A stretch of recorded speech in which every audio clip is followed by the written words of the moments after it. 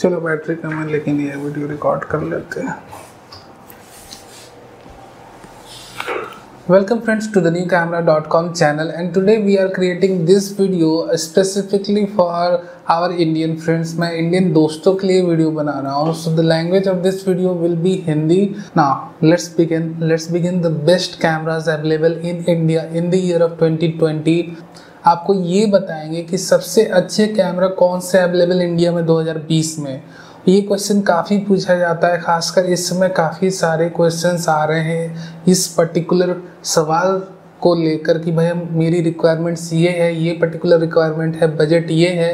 तो तकरीबन 30,000 से 1 लाख के रेंज में काफ़ी सारे कैमरे अवेलेबल भी हैं और इससे रिलेटेड क्वेश्चन भी काफ़ी आते हैं कि भाई हमारी बजट है 30, 50, 70, 80, 90, आप एक रिकमेंड करें कैमरा।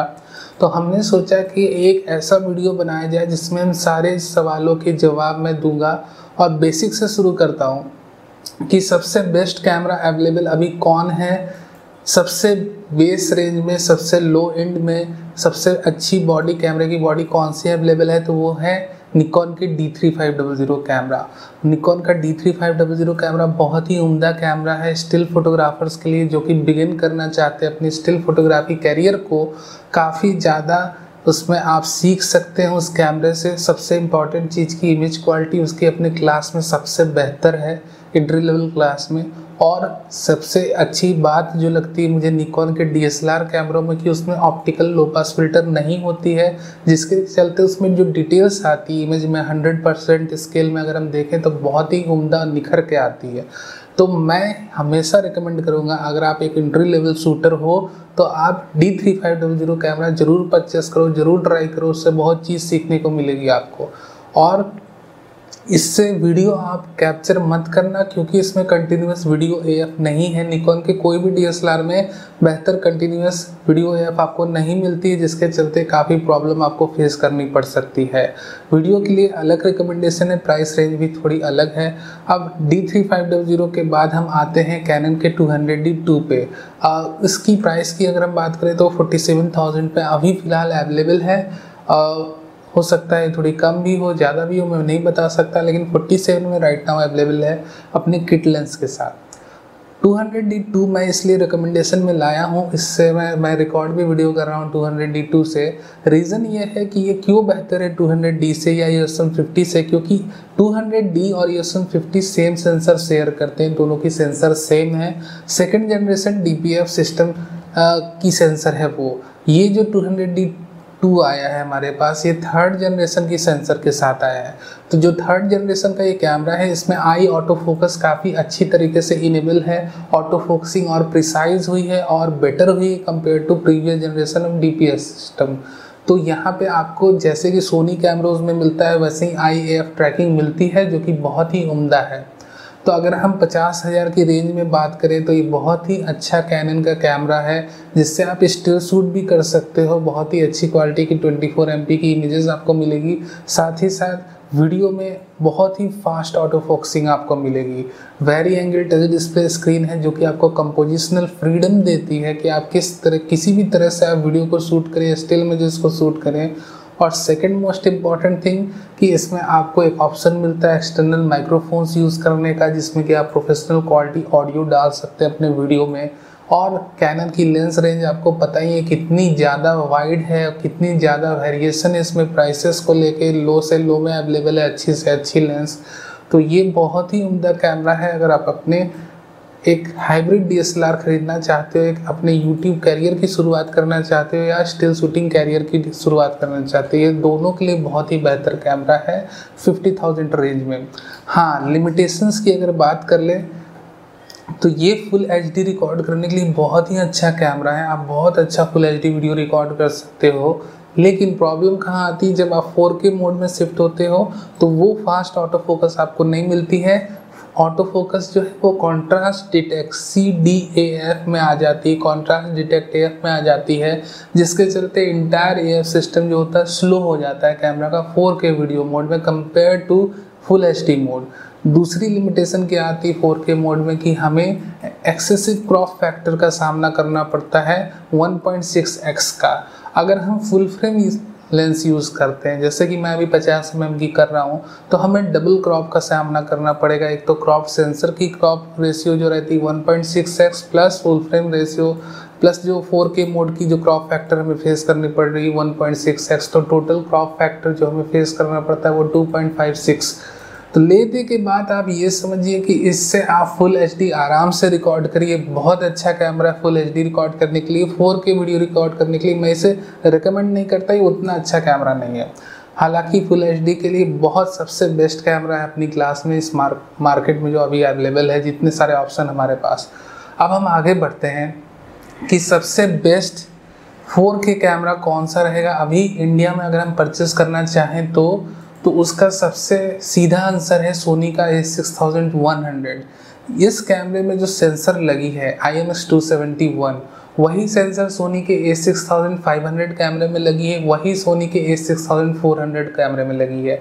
तो आप इमेज क्वालिटी की बात कर लो या वीडियो क्वालिटी की, सारी आपको सेम मिलनी है। आप हाई एंड लो या लो एंड कैमरा लो, तो क्यों ना हम A6100 कैमरा लें। अब इसमें 4K वीडियो बहुत ही अच्छी रिकॉर्ड होती है comparative to any cannon camera right now और any other camera in the market, क्योंकि सोनी एक टेक यूज़ कर रहा है। उसमें जो ये कैमरे हैं सोनी के, खासकर जितने A6000 सीरीज़ के कैमरे, जितने भी आप A7 सीरीज़ के कैमरे उठा लो, उसमें ये पहले 6K वीडियो रिकॉर्ड करते हैं इंटरनली, उसके बाद इसे कैमरा खुद ही अंदर डाउन सैम्पल करके एक 4K वीडियो क्लिप बनाता है। तो इससे होता क्या है कि जो डिटेल्स है वो आपकी 6K की वीडियो की डिटेल्स आपको 4K में मिलती है। इसका सीधा मतलब आप समझिए कि जो 4K की जो डिटेलिंग है वीडियो की बहुत ही ज़्यादा है, डायनेमिक रेंज बहुत ही अच्छा है, लो लाइट परफॉर्मेंस ये कैमरे काफ़ी अच्छा देते हैं। अगर आप लो लाइट वीडियो क्रिएट कर रहे हो या लाइट की उतनी अच्छी आपके पास व्यवस्था नहीं है, तो यहाँ पे A6100 बहुत ही आगे आ जाता है कैनन के किसी भी कैमरे से। तो आपको अगर 4K वीडियोस बनानी है, फ्यूचर प्रूफ वीडियोस बनानी है यूट्यूब की, और बहुत ही अच्छा ऑटो फोकसिंग सिस्टम चाहिए, ऑल बहुत ही मतलब आप उम्दा कैमरे की अगर बात करें तो 75,000 में आपको A6100 मिलता है अपने 16 से 50 mm की पावर जूम किट लेंस के साथ। बाद में आप बाकी लेंसेज भी ऐड कर सकते हो 50 mm की, 1.8 ये सब, लेकिन ये फिलहाल 75,000 में आपको बेस्ट 4K सेटअप कैमरा मिलता है, 4K वीडियो रिकॉर्डिंग कैमरा मिलता है। टिल्टिंग टच डिस्प्ले स्क्रीन है, एक्सटर्नल माइक्रोफोन का ऑप्शन है, काफ़ी उम्दा कैमरा है 4K वीडियो रिकॉर्डिंग के लिए। अब अगर आपके पास थोड़ा और पैसा है, आपको एक क्लास लीडिंग कैमरा चाहिए जिससे कि best of best still images आए और आपको उससे वीडियो भी बनाने हैं, तो फिर M6 Mark II भी एक ऑप्शन है और 90D ऑप्शन है हमारे पास, जो कि 80-90 हज़ार से मिलना शुरू हो जाता है M6 Mark II। और 90D के लिए आपको 1,10,000 के लगभग पे करने पड़ेंगे। मैं वेबसाइट की प्राइस की बात कर रहा हूँ फिलहाल जो मैंने अभी देखी। M6 Mark II भी 4K रिकॉर्ड करता है, उसमें भी आपको DPF सिस्टम मिलती है, वो भी बहुत ही अच्छा 4K रिकॉर्ड करने वाला कैमरा है, लेकिन सोनी जैसा नहीं है।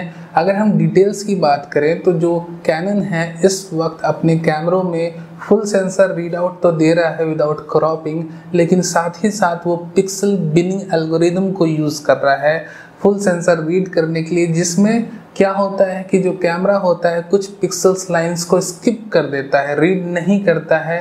अब ये कहिए कि वो कैनन थोड़ा टेक्नोलॉजी में पीछे है या जो भी है, बट यही है कैनन में कि वो फिलहाल पिक्सल बिनिंग एल्गोरिदम यूज़ कर रहे हैं। तो जो डिटेलिंग्स है आपको सोनी जैसी नहीं मिलेगी। सोनी कहाँ 6K रिकॉर्ड करके डाउन सैंपल करता है और कहाँ कैनन फिलहाल पिक्सल बिनिंग पे फंसा हुआ है। तो हम डिटेल्स की बात करें तो फिलहाल सोनी के कैमरे ही बेटर हैं। A6100 की बात कर लें तो हाँ, हालांकि अगर आप YouTube का कंटेंट बनाते हैं, आपको बहुत ज़्यादा मतलब नहीं है एडिटिंग से बाकी सब चीज़ों से, तो फिर सबसे बेस्ट ऑप्शन है आपके पास कैनन का M6 Mark II। आप वो भी ले सकते हो, आपको 80 से 90 हज़ार के रेंज में पड़ेगा। सबसे बेस्ट बात ये है कि जो कैनन के कैमरे हैं जिसमें 32 MP की सेंसर लगी है, इनकी इमेज क्वालिटी बहुत ही अच्छी है compare to any Soni camera right now. Cannon की जो इमेज क्वालिटी है M6 Mark II और 90D की, वो उनके बराबर बस एक ही कैमरा है फ्यूजी का X-T3 और X-T30, जिसमें कि सोनी की 26 MP की BSI CMOS सेंसर लगी है। तो अगर आपको 1 लाख के रेंज में बहुत ही उम्दा कैमरा चाहिए तो आप M6 Mark II भी ले सकते हो। हालांकि अगर आप YouTube कंटेंट क्रिएटर हो तो आप A6100 के साथ जाओ। आप हाइब्रिड शूटर, आपको स्टिल इमेजेस भी उतने ही लेनी है, तब आप कैनन के कैमरे की तरफ जाइए, M6 Mark II लीजिए या तो फिर 90D लीजिए। मेजर डिफरेंस क्या है M6 Mark II और 90D में? M6 Mark II थोड़ा सस्ता है। दूसरी बात, 90D महंगा क्यों है? क्योंकि इसमें आपको बहुत अच्छी वेदर सीलिंग मिलती है जो कि M6 Mark II में अवेलेबल नहीं है, कोई भी कैमरे में अवेलेबल नहीं है। आप A6100 की बात कर लें या किसी भी कैमरे की बात कर लें, वेदर सीलिंग आपको सिर्फ 90D में मिलती है। और बैटरी लाइफ बहुत ज़्यादा है। M6 Mark II single charge में आपको 300 शॉट्स के अप्रॉक्सीमेट देगा, 90D 1300 शॉट्स से भी ज़्यादा दे सकता है, उतना तो देगा ही देगा। तो इसलिए इसकी प्राइस भी थोड़ी ज़्यादा इन दो फैक्टर्स, मेजर फैक्टर्स को लेकर। बाकी सारी कोर स्पेसिफिकेशन एग्जैक्टली सेम है। तो फिर आपकी चॉइस है, आप जो भी कैमरा लें। मैंने रिकमेंड कर दी, अपनी रिकमेंडेशन मैंने बता दी, गाइड की भैया कौन कौन से कैमरे अवेलेबल हैं, किस किस प्राइस रेंज में, किस किस रिक्वायरमेंट्स के लिए कौन कौन से कैमरे फिट हैं। बाकी आपकी इच्छा, आप जो भी कैमरा लो। हाँ, कोई क्वेश्चंस हो तो ज़रूर पोस्ट कर देना कमेंट सेक्शन में, मैं कोशिश करूँगा उसे आंसर करने की। Thank you very much for watching this video. Do subscribe to our channel for future updates, live news and rumours. Thank you very much for watching this.